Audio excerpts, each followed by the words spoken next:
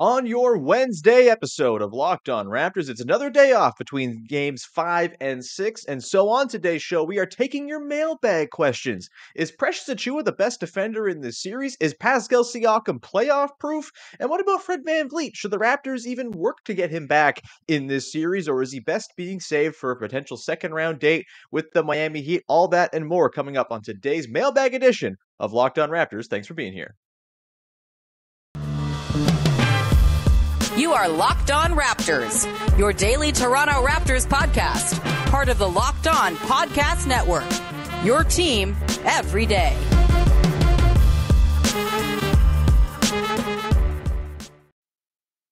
Hey, what's going on? Welcome to episode number 1167 of Locked On Raptors for Wednesday, April the 27th. I am your host, Sean Woodley of RaptorsHQ.com. You can find me on Twitter as always, at WoodleySean. You can find the show at Locked On Raptors, and you can subscribe to the podcast wherever you get your podcasts. You can follow it, I guess, is another thing you can do on the apps. Either way, in audio form, it's available on all the platforms for the low price I'm on the house. So thank you in advance for supporting the show there. And you can go to YouTube. Big bump in YouTube subscribers yesterday. We're up to like 1,920, pushing towards 2,000. It would be very wonderful if we could get to 2,000 before, I don't know, say a hypothetical Game 7 on the weekend. It's a tall order, but it's playoff time. If you have a friend who's a fan of the Raptors, who wants a podcast, who wants a YouTube show to watch every day, go suggest the show. Word of mouth is still our very best friend in the world of podcast promotion. So thank you in advance for doing that as well. And as always, a big thank you for making us your first listen of the day. All right, on today's episode of the podcast, we are digging into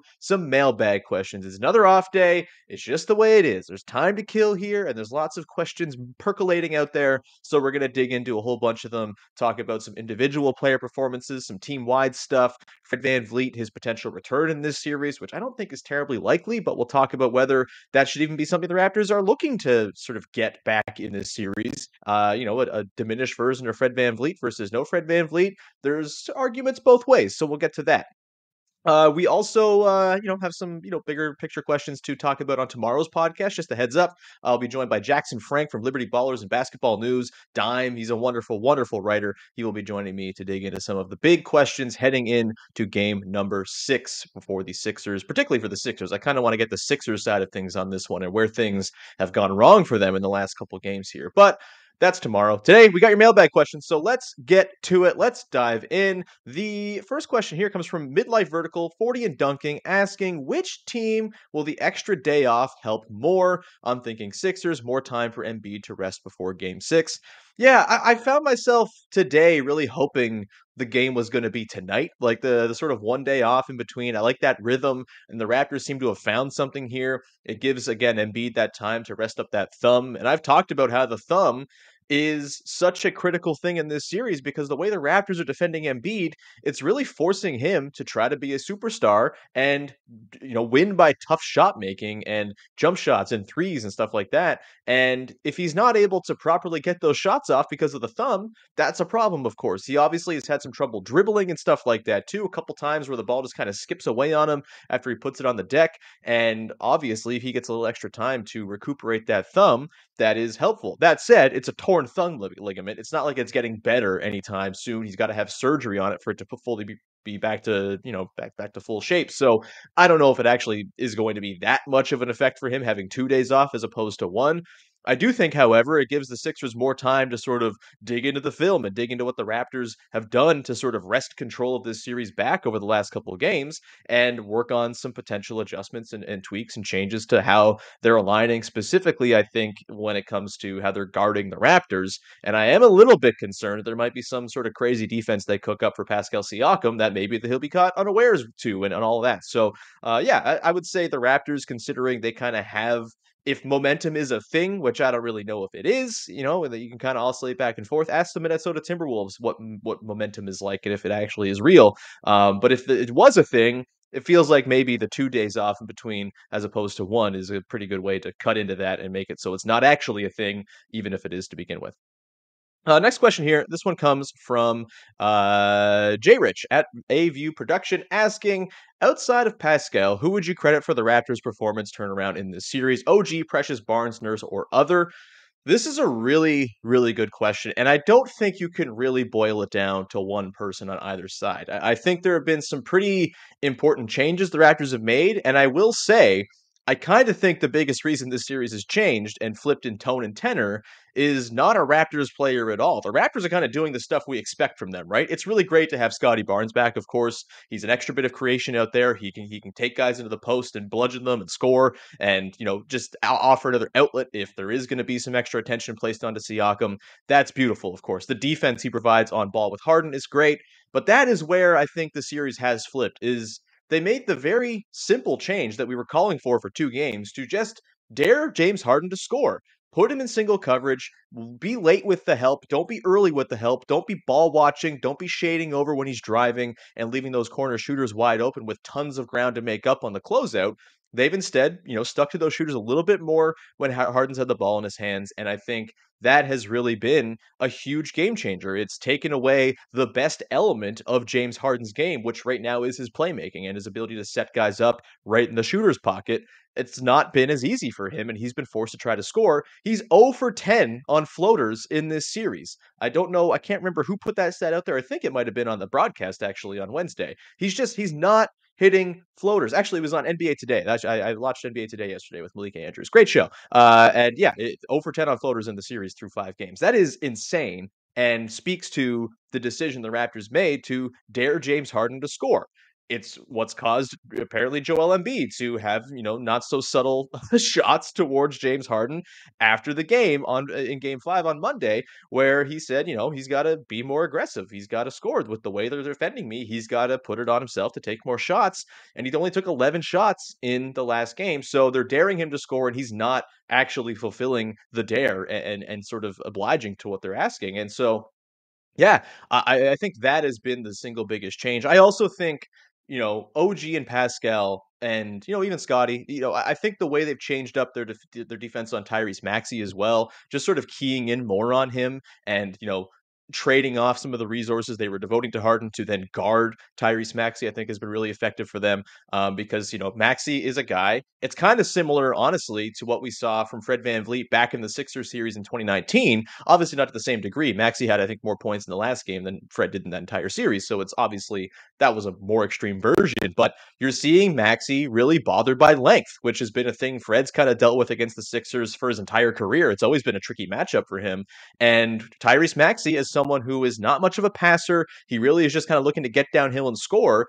When he's having his threes closed out on so aggressively by such long dudes, and he's looking for those driving lanes, but driving right into Precious Achiuwa or Pascal Siakam or whoever is waiting there with an enormous wingspan waiting to contest his floaters, like that's a problem. He's still getting to the rim. He had a couple flourishes, I think in the third quarter especially, kind of, bludgeoning Khem Birch at the rim a little bit and almost threatened to get the Sixers back into the game on Monday in game 5. But I do think just the slight changes they've made it's not even slight, it's a pretty notable change they've made to how they're guarding Harden and Maxey. Like that's been huge, and it's going to now put the onus onto Doc Rivers to adjust and find another way to generate offense through those guys. And I'm not really sure how you do it because there's not a ton of personnel. You can't just go and throw it to another guy and say, oh, well, you're the point guard now. We'll have James Harden hang out off ball because they don't really have another point guard they can throw it to. And also, James Harden doesn't like to shoot off ball and is not a very good off ball player at all. So it's a problem for sure. I think probably the answer, if you're the Sixers, is you just try to go a little bit more heavy in pick and roll with Harden and Embiid. I've been a little bit concerned the couple times they've gone to that,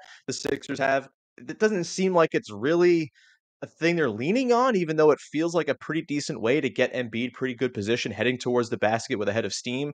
That said, though, the Raptors are still going to dare Harden to score in those situations. They're going to shade towards Embiid. They're going to drop back. They're going to, again, sort of open up those laneways for Harden, hope that their help can come. I do think the pick and roll kind of alters the floor shape a little bit more than your typical Harden driving into somebody or Harden taking a Tobias Harris screen or something like that, or working a dribble handoff. Like I think just a straight high pick and roll kind of puts everybody into motion in a way that potentially compromises what the Raptors are doing. But at the same time, the Raptors are rotating and playing on such a string right now that maybe it doesn't matter. Either way, I think we'll probably see a little bit more of that in this game number 6 on Thursday. But yeah, the way they've changed Harden and sort of altered the coverages there, to me, has been the biggest reason why this series has changed. Also, again, it's not really one guy. I do think The Fred VanVleet thing is notable, and we'll get to Fred VanVleet in just a second. Again, I don't want to say that Fred VanVleet is not going to make this team better in the long run. They're not doing anything in the long run without Fred VanVleet at full health. But in this specific matchup, I think it's kind of helped them that he's not been available the last game and a half. I think we've seen them kind of find peak form to bother the Sixers without him, and we can continue to talk about that with some mailbag questions coming up in just a second here, and so many more that we have in the hopper to get to in just 1 second here. But first, before we do that, I want to tell you about our friends over at Shady Rays Sunglasses. They are an independent sunglasses company that gives you the features of $200 sunglasses for a fraction of the price. That means polarized lenses, well-constructed durable frames, and premium high-end finishes. And also something you won't find anywhere else in the sunglass game is Shady Rays' Insane Protection Program. If you're like me, you lose sunglasses all the damn time. They're just flying. I one time jumped in a lake with sunglasses on that I had just purchased that day, lost them immediately because I'm a fool and because I don't really want to care about my sunglasses. They're just a thing to protect my eyes from the sun. I'm not looking to make a fashion statement. The one pair I do have is from a music festival in 2016. Then they're like bright green and they're just in the car because of the ones I know I'm not going to lose. I never splurge on sunglasses and never have good looking sunglasses as a result until Shady Rays came along, and they have beautiful sunglasses. I have a pair right here. They're looking good. They have the finish and the design of a $200 pair without having to go and spend $200 on sunglasses, which you're probably going to lose anyway. And again, their protection is amazing because if you lose or break a pair, they will send you a brand new pair for a low processing fee. That's it. They will send them to you, give them a try, and if you don't love them, you'll pay nothing. It's as simple as that. Plus, 10 meals are donated to fight hunger in America when you shop with Shady Rays and make a purchase at their site, so you can feel good about your purchase as well. Head to shadyrays.com, use the code LOCKEDON to get 50% off 2 or more pairs of polarized sunglasses. That's code LOCKEDON for their best deal of the season, 50% off 2 or more pairs of Shady Rays sunglasses. It's almost summertime here. I know it's cold as hell and it snowed last night in Toronto, but if you are getting ready for the summer and you want to stock up on sunglasses for the summer, Shady Rays, go use the code LOCKEDON for 50% off 2 or more pairs. They are backed by 150,000 5-star reviews. Go check them out at shadyrays.com. All right, we continue on here with your first listen of the day, digging into your mailbag questions. And I talked just before the break about Fred VanVleet and how his injury and departure from the series has actually kind of been a pretty interesting swing point for things. And again, the Raptors are better with a fully functional Fred VanVleet on the floor. The shooting he offers, the extra playmaking he offers to take some of the burden off of Pascal Siakam, the incredible all-defense level defense he provides, he's amazing. He just hasn't been able to do those things in this series, and it's been a problem, and it's largely because he's just a completely diminished version of himself. He had such a load this season. He hasn't been very good since the All-Star break with the knee stuff, now the hip thing. I think it's been best for him to not be on the floor for the Raptors in this series. Hopefully he can be back for a Heat series where he's had a lot of success against Miami in the past, as Raptors point guards typically have pretty routinely. Of course, the other point guard will be on the other side of the ledger there. Also hurt, by the way, Kyle Lowry. Glad to see the Heat got through and get some rest. Either way, with the way the Raptors are playing without Fred VanVleet, do they need to pick up a backup point guard in the offseason, or can Pascal and Scotty manage the point in the minutes Fred is on the bench next season? We'd love to see Fred get a little more rest so he can be healthy for the playoffs. So this is an interesting question because it does come to the whole sort of minutes management thing. Our pal Vivek Jacob from this podcast and Raptors.com shared yesterday the clip of Masai Ujiri from the middle of the season around the deadline, talking about the minutes load the guys were seeing and why it was kind of by design. You have to learn and play in these sort of adverse situations if you're going to really be ready when the postseason comes. And for a team that didn't have title ambitions and isn't trying to save itself for 4 runs of playoff madness to sort of trudge through, it made a lot of sense, I think, to play guys heavy minutes in these close games. The Raptors played a ton of close games this season,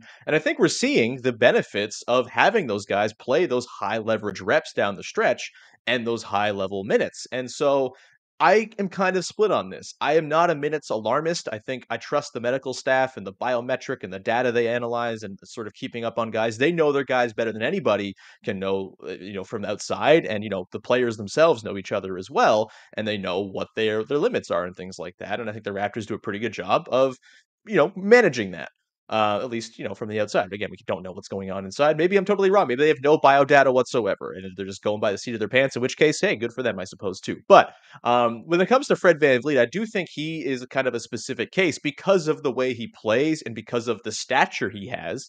He's a 6-foot dude. 6-foot point guards get dinged up. They get hit, they get knocked around, they fall down a lot. They're going to be at more risk of wearing down over the course of the season. And so, yeah, I do think having some kind of backup point guard in place, whether it's a Delano Banton taking another step, whether it's Malachi Flynn fulfilling the promise of the 6 games he had during the post All-Star break schedule before he got hurt with the hamstring injury, whether it's some outside help that they bring in to be a backup point guard in the mid-level or something like that, I do think having that in place to have a sort of like for like replacement for Fred VanVleet. You're never fully replacing Fred VanVleet, but if you have a like for like guy you can swap in there who can soak up those minutes and make it so Fred can play 31 or 32 minutes as opposed to 39, I think that is probably a worthwhile investment for the team, just in the interest of keeping Fred healthy. The other guys, maybe they just play 38 minutes, and that's just the way it is. Of course, if they have higher designs than maybe a first round exit or second round appearance next season, then you'll have to manage and budget those minutes a little bit more effectively throughout the season.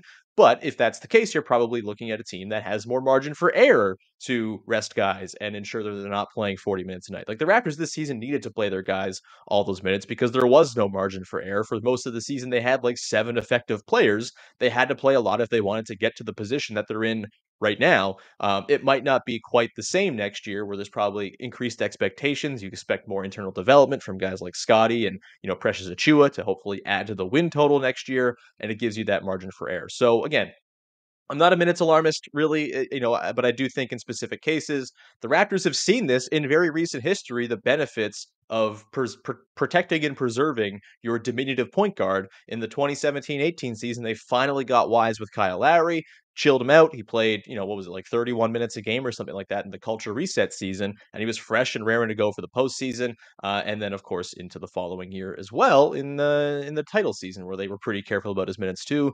Look, guys are going to get hurt. There's not much you can do about it. It's just the way it is. It's a professional sport. They're playing 6 months of basketball. Guys are going to get hurt regardless of the minutes they're playing. Bench guys get hurt all the time in 15 minutes of action. It's just the way it is. But I do think they probably need to find some sort of plan to ensure Fred doesn't have to play all of those minutes. And hey, maybe it is just Scotty Barnes as the backup point guard, in which case that sounds pretty all right to me. Hopefully you're not overextending him in the process. But to sort of continue this thread about Fred VanVleet, Forever 2019 asks, are the Raptors more effective without Fred in the starting lineup? Caveat that he's been playing hurt. Yeah, I think in this series, they're more effective, but you are still seeing the effects of not having him in there, right? They've not shot well from 3 over the last couple games. They're 15 of 26. Sorry, not 15 of 26. That's amazing. They are 16 of 65. My brain just totally screwed up numbers. They are 16 of 65 in the last 2 games from 3. And even though Fred VanVleet is not knocking his threes down at a crazy rate, he's still at 33% in the series. He still is a guy who is going to make big, important threes at sort of critical junctures. That's just kind of the way he goes. And not having that extra spacing out there, it does make things more cramped for Pascal Siakam. And if things get a little bit more intense in terms of the pressure on Siakam when he's on the ball, if they start sending 2 at the top of the screen or something like that for him, as he's running more pick and rolls than he ever has, I do wonder if maybe you're going to feel like, damn, I wish Fred was kind of hanging in the corner waiting for those corner threes. That's certainly a thing. Defensively, I think they are in better shape without Fred right now in this series specifically. And again, it's all matchup dependent, right? The Sixers are an entirely different animal than the Heat are, or whatever other team the Raptors might come across. And Fred's going to be absolutely necessary in any other series that come after this if the Raptors can pull off history here. And it seems wild that we're just talking about it as though it's like a possibility, considering they were just down 3-0, but that's where we are. Thank you, Sixers. But yeah, in this series, defensively, the Raptors seem to have found something, a nice little elixir here to help and dull what the Sixers are doing, because everyone is 6'9" and flying around like maniacs, and there's no easy targets to hit. Whereas when Fred was in his, lesser state and his hip was bothering him, his knees slowing him down, he wasn't staying in front of Maxey. Maxey was just getting loose all over the place and was able to either, take those threes over Fred on those closeouts or blow right by him and get those floaters going, get to the rim, where he's just been absolutely dynamite in this series. And the same goes for James Harden. Even Gary Trent Jr. has offered more resistance against Harden in this series than Fred VanVleet was. So I do think defensively they're in better shape. the three-point shooting really could come to hurt them, and if they are going to lose this series, I think it's probably because the bad shooting carries over from the last couple of games. The Sixers have a little bit more in terms of offensive pep and juice. Maybe they get to the line a little bit more often as well. That's always a factor here. And maybe those that 3-point disparity probably comes into a little bit more play here. But defensively, absolutely, I think the Raptors are in better shape. We will continue on here and get to a couple more mailbag questions to close out the show. But before we do that, I do want to tell you about our friends over at Built Bar, who are making the best tasting protein bars money can buy. Go check out Built Bar. I talk about them all the time on this podcast, and it's because we like them here at Locked On, and because they make a really good product that we can stand by. I'm always excited for when I get my shipment of Built Bars. We get them like every few months. We'll get a new, specialty flavor. We'll get this little, mix box or something like that. It always makes me very happy because I know I have meal replacement bars because I'm not like a breakfast person. I don't love to eat a big breakfast and feel all heavy and bloated in the morning, but a Built Bar is a great way to offer the same thing that you're getting, the nutrients, just the food energy, but without being all heavy and gross and making you feel like you've got a pile of eggs sitting in your stomach. That's not really for me. Built Bars are a great substitution for that. They have 130 calories, 4 grams of sugar, 4 grams of net carbs, and 17 grams of protein in your typical Built Bar. That's half the calories of a standard candy bar and about an eighth of the sugar. So really recommend you get to Built Bars. They're a great way to feel indulgent without actually being indulgent. They have flavors for everybody, nut and nut free if you have allergies, keto friendly, all of that. If you go to built.com, use the promo code LOCKED15 and get 15% off your order. Or you can get 15% off your order. That's the promo code LOCKED15, LOCKED15 for 15% off at built.com. And that is a anytime promo code. It's not a first time order. It's anytime you go to the site. LOCKED15 is going to get you 15% off of your box of Built Bars. Get a mixed box, get a single flavor box, whatever it is, get one of the limited time flavors. Go to built.com. Use that promo code LOCKED15. All right, we are here to round out your first listen of the day with a few more mailbag questions coming in. This next question here comes from Freddie Rivas, our friend, regular question asker, surely to be a routine, guest on the podcast going forward as he has been in the past. We love Freddie; he's wonderful. He asks, "Is Pascal Siakam becoming playoff proof?" Look, everyone has bad games in the postseason. Everyone can be game planned for in some way. And I don't think Pascal Siakam is on the level of, say, like a Luka Doncic, where the shot making from Doncic and just like the overall floor control is just more or less unassailable.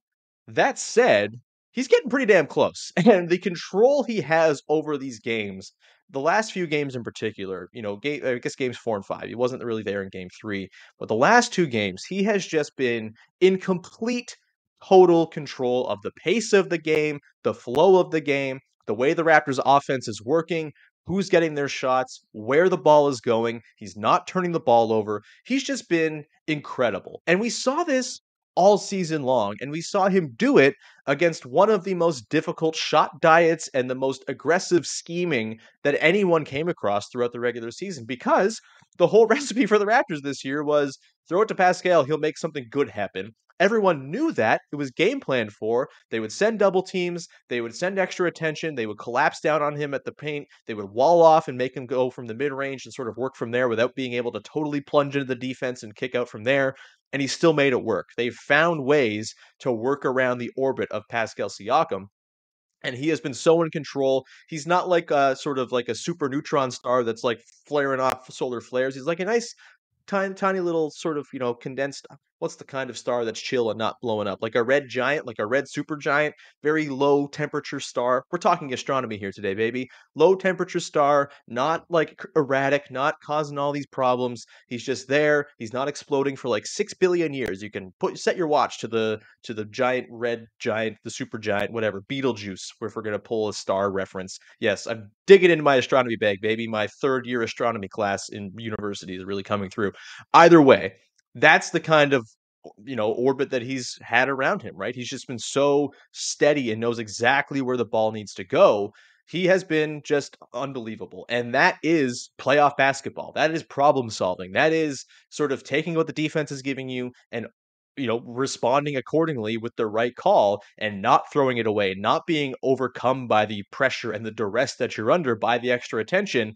he's just been fantastic. And look, it's not going to be there all the time. Sometimes you're going to miss mid-range shots, and that's going to cut into the effectiveness. And he's not Kevin Durant, where the mid-range shot for him is essentially a layup. He's like a high 30s, low 40s shooter from the mid-range. And that's a perfectly okay place to be. It's a good enough spot to be to deter the defense from just letting you do that all the time. If you can hit a couple, it's going to change the way they have to do it. If you have the touch on, and he's had the touch for the last couple games, he's just I said all season long, I thought it was going to translate to the playoffs, what he'd been doing because of the difficulty, like the degree of difficulty of what he'd been doing and the sort of what he had to overcome each night with what defenses were doing for him, knowing he was the main thing to try to stop and the main head of the snake to try to cut off.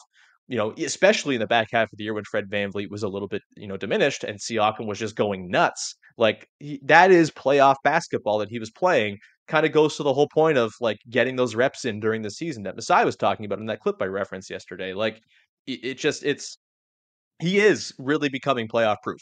Not everybody is playoff proof to the point where they can win a title and sort of carry a team on the back of their mid-range shooting. That's a Kawhi Leonard thing. That's a Giannis thing. That's a LeBron thing. It's very difficult to enter into that tier. But as of right now, Siakam is like on the crust of that tier. He's just below it. And, if he gets hot for a series, if he stays hot, has the touch for a whole series, his level of control and understanding of the geometry of the floor, where things are coming from, where the defense is trying to attack him from, it's just so brilliant. And I think to answer another question here from Freddie, which is what singular highlight most defines the Raptors, the current Raptors ethos?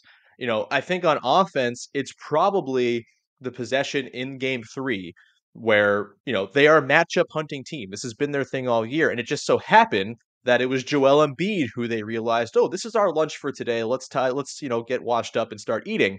They ran again like 7 possessions. We talked about this yesterday, like 7 possessions in a row against Embiid. And I think the one that really sums up to me what this Raptors team is about is the possession where Siakam drives, Embiid comes over to help. There are 2 guys on him, and he just ducks a little pass to Precious under the basket, who lays it in.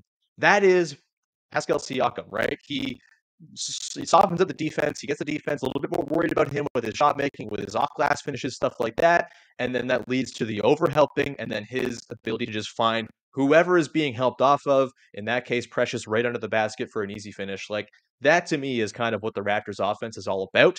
And on defense, I mean, you could take literally any possession from that game. Like it was just such a masterful defensive game. One of the best defensive games you'll ever watch. If you're like a huge basketball nerd and just want to go watch them play defense, like that's the game for you. I will recommend that to all my basketball nerd friends who want to know what the Raptors are all about, because that is like peak of NBA level defense right there. So pick any highlights you want from in there. But on offense, I really do think that stretch where they pinpointed Embiid as a soft spot and just kept going at that and picking at the scab, that is what this Raptors team is all about. And to the earlier point of the other question, like it's not pretty. It's not maybe going to be the most sort of effective points per possession wise, but in the postseason, it doesn't really matter what your efficiency is as long as you're outscoring the other team. That's kind of what it's all about. And the Raptors have built this team around mismatch hunting, and that has proven to be a way to win basketball games in the playoffs. And the Raptors really seem to have sort of taken what they've learned from recent years, from having Kawhi Leonard on your team, realizing he can go and empty the clip in a game and win it for you. They seem to have built their team in a way that everyone can go hunt a mismatch at any given point, and that in the playoffs is a way for you to find easy avenues to baskets and then force the defense to overcommit, and then you're creating easier baskets for other guys elsewhere. So those would be the highlights that I would point out as the ones that really stand out to me. Let's finish this one off with another Freddie question. This one has to do with Precious Achiuwa asking, is Precious the best defender in the series? And that's a wild question because there's lots of great defenders in this series. It's really, really a difficult one to sort of cut into. I would say he has been the best defender in this series across the whole board. I think Pascal is like a bloody amazing defender in his own right. And obviously Joel Embiid is a fantastic defender too when he's on. He was not on in game 5. He had admitted as much himself after the game. I would expect he's going to be a little bit more of his typical rim deterring self like he usually is in game number 6, and the Raptors will have to adjust to that for sure. But Precious, I think, is the most game-changing defender in this series because he can guard all of the guys who are giving the Raptors problems. He can credibly switch out onto Maxey, and it's fine. He's been on Harden a ton of times, and Harden has called for a switch to get a guard onto him as opposed to a big. You don't see that with guards. You're always looking for the big that you can just sort of cook and run by. That's been like the sort of way of switching. That's why Steph Curry is so damn effective, right? Oh, I got Tristan Thompson on me. Cool. I'm just going to bomb this three over his head, and we're going to laugh. Like, it's been just bloody impressive to see what Precious has been able to do. Obviously, the work he's doing on Embiid as the point of attack guy as well. He's not alone. There's other guys flying in from all different angles to help him out, but offering that initial resistance where he's not just getting bowled over on Embiid's way to the rim. He's not allowing Embiid to get that deep post position all the time. Like, he's just been insane. And I do think there's a very real world in which Precious Achiuwa is like clearly the best defender on the Raptors by the end of next season. I think obviously there's still going to be some, missteps in here and there. He's 22 years old, but they're few and far between right now. And the way he's processing things on defense now gives you a lot of hope that it's only going to get more refined as he goes forward here. And he figures to be like an all defense level type player. Frankly, the Raptors have like five of those guys between Precious, OG, Siakam, Scotty Barnes, who is not there just yet, but has really made strides in the back part of the season and is very clearly going to be an excellent defender down the line. And then you get Fred VanVleet. I mean, good luck trying to score on this team next season. They were incredible in the back part of this season as well. They were the number 6 defense after January 1st, I believe. But like they had the juice to be very clearly like a 1-2, like a Celtics level defense, I think, next season. And Precious Achiuwa to me is kind of the ingredient that opens all that up. So yeah, he might be the best defender in this series. There's a world in which he's the best defender alive in the next 5 years at some point, and like is very much in that conversation. He's just amazing. So great question, Freddie. And with that, we're going to round out today's episode of the show. Thanks for all the mailbag questions. As always, back in tomorrow, Jackson Frank's going to come on. We're going to get the Sixers' perspective of things. Where have things gone wrong? What can we expect from Doc Rivers?